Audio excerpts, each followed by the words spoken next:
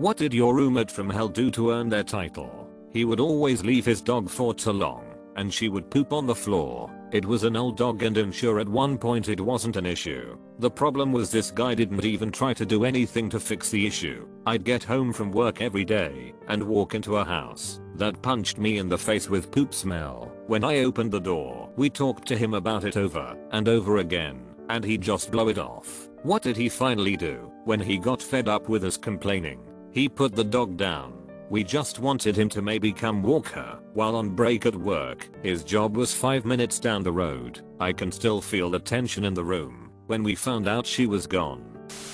Not super terrible, but we went to a party. He got drunk super quick and saw some people he didn't want to be around and walked home. About an hour later me and my other roommate headed home too. When we pulled into the driveway we saw lights on in the living room, which quickly went off. When we got inside we saw a massive person-sized hole in the hallway wall into the bathroom. Our roommate was pretending to sleep, and when we asked him what happened he said someone broke in, didn't try to steal anything but just busted a hole in our wall from inside of the bathroom into the hole, I should add, then slipped out the still locked back door. They didn't see him laying on the couch at all either apparently. This dude was a compulsive liar. My favorite lie was that he had his whole head tattooed to look like a skull, but it faded so no one can tell anymore.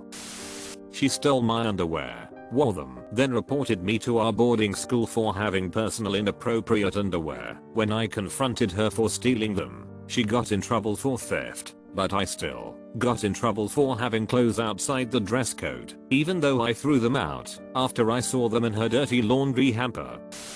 I had gotten a friend of mine from college, one of my best friends at the time, a job at my company that would get him out of Arizona and a really toxic family life. He moved into my apartment in DC for a month or two with my girlfriend and me while he saved some cash after moving. The first night he stole her anxiety medication to go to sleep, like 8 of them, and then it turned out he'd developed a massive drinking problem that he kept moderately hidden until I noticed the smell of booze on his breath in the morning car to work. He also passed out at the office at least once. Eventually, he became completely non-functioning. He stole booze, money, pills, and started locking himself in his room and just never interacting with anyone. Eventually, as it had been 3 months and he never paid rent, I had to kick him out. He was fired the next day and ended up wasting all the money he'd saved on booze and then wound up in a shelter for a bit. He then took a bus to Seattle and lived on someone's couch for 2 years. We finally mended our friendship last year, it had been about 8, and then he fell back into booze and illegal substances, and I had to drive 2 hours to where he lives in northern Arizona to take him to rehab. After dropping him off at rehab, I watched him take a phone call and then leave without going inside. He is early 30s and has an enlarged liver and heart issues from all the abuse, and so I'm pretty much under the assumption he's going to die, and there's not much more I can do. I once had a roommate who kept cranking the temperature way up. I'm talking like 28 degrees Celsius or 85 Fahrenheit. The landlord kept coming over to turn it way down as he was paying the bill. This meant we had the landlord coming over basically every day for a month. Finally he turned the temperature to a very generous 22 Celsius, set up a lockbox to cover the thermostat. My roommate came home, got wasted, took a hammer and smashed the box to pieces, and turned the temperature up to 28 degrees again. This by itself was just mainly amusing, but he also was stealing my stuff, borrowing money without paying it back, and hosting late night dance parties to Nelly Furtado music. He claimed he had never used a vacuum in his life and didn't know how. One time he put a frozen pizza in the oven together with the cardboard. I smelled burning and raced downstairs to remove smoldering paper from the oven before it caught fire and burnt our house down. I asked him what he was thinking, and he said that's the way we do it in Spain. No shame, no apology.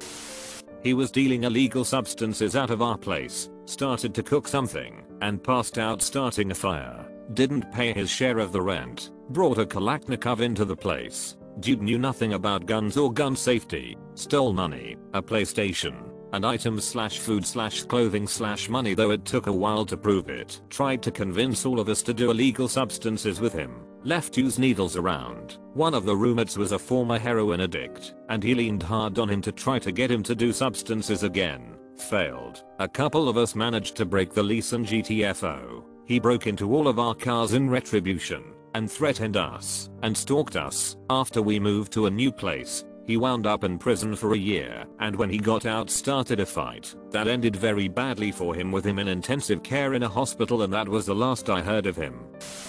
He was technically my boyfriend, but he was staying with me, so he was also my roommate. Anyway, caught him cheating and promptly kicked him out since he didn't have key to the apartment. I left my place unlocked while I was at work so that he could get his stuff out, which he didn't do. I ended up dropping his stuff off at his mom's house. What he did do instead was steal my pet snake. I don't know what he did to him. Like, if he just let him go outside, if he took him with him.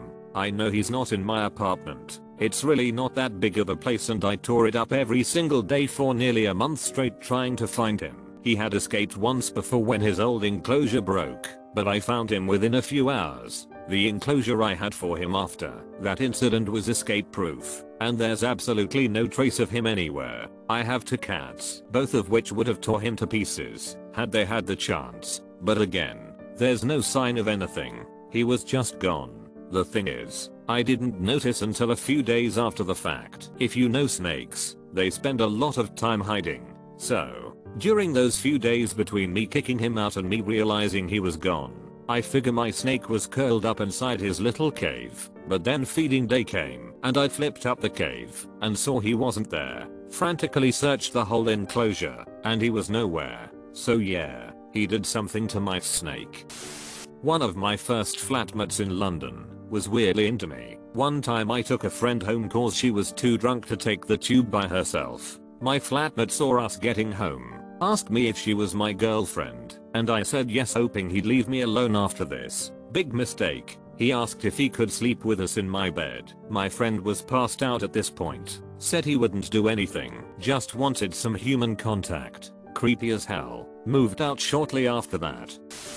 After a few months of being constantly behind on rent/bills, I came home from a work trip to find the place trashed and her gone, along with a bunch of my stuff, white goods, cutlery, etc. A number of years later, her brother confronts me at a pub and throws me up against a wall, accusing me of abusing her, which I very much did not do. Turns out her boyfriend, now husband, had been touching her up. She showed up at a family dinner with a black eye, and instead of telling the truth about her boyfriend, she told her family that it was me. I eventually sorted it out with a brother after a mutual friend calmed him down. We had a few drinks and sorted out the story. After showing up with the black eye, the brother and a bunch of his mates showed up and moved all her stuff out. Being unable to find me to get revenge on, they decided to steal a bunch of my stuff and trash the house. He apologized and we left it at that. Fingers crossed the boyfriend copped a hiding over it all later on. Cost me thousands in repairs and unpaid bills. My sophomore year of college, my roommate invited her boyfriend from New Zealand to come live with us. These were dorm rooms, so it's not like she had a private space. This guy was living rent-free in our room all the time. He was nice enough, but it was impossible to get anything done, including studying during finals week when he had nothing else to do, so he just watched TV constantly. When I brought this up to my roommate and said that I would appreciate it if he did not stay for the next semester, she got extremely huffy and moved out. Thankfully they didn't charge me for her half of the room, so I ended up with a single for the cost I had been paying for a double, so I guess it all evened out. There was also the time that she, an art major, decided her final project would be to leave a plate of food in the room and let it rot, and take photos as some sort of a statement on the breakdown of society. Didn't really understand that one, but that didn't help for sure. Not my roommate, but I lived across the hall and my best friend had to share the living space with him. I'll call him Chad. Chad didn't like sharing his room, so he tormented his roommate by inviting Tinder dates over almost every night. Never gave a warning or heads up, blasting loud music 24/7, and OFC. Never cleaned up after himself. Once he got the room to himself, he took out one of the desks and slid the two twin-sized beds together to make the back quote megarbed. A week later a new roommate is assigned to Chad's room, but Chad wasn't willing to share, nor did he feel like communicating it with his new roommate. Chad proceeds to leave the room a mess and vehemently insists that the Raz made a mistake and tried to explain that his room is actually a single unit and refused to move the desk back in. His roommate slept on their living room couch during this time. His roommate ended up moving out after Chad made homophobic remarks, saying he didn't feel comfortable sharing a room with someone who might "try to come onto me," even after his roommate explained, "Yes, I'm gay, but that don't mean I'm attracted to all men, especially you." Toward the end of the semester, Chad asks his other housemates how often should one wash a towel. His housemates asked and learned that Chad had used only one towel for the entire semester and never once washed it. The smell alone could melt a rotten egg. They suggested he burn the towel or dispose of it. Chad proceeds to dispose of it in their living room trash can, and due to the toxic odor, propped it up against a window, refusing to bring the towel down the hall to the trash chute.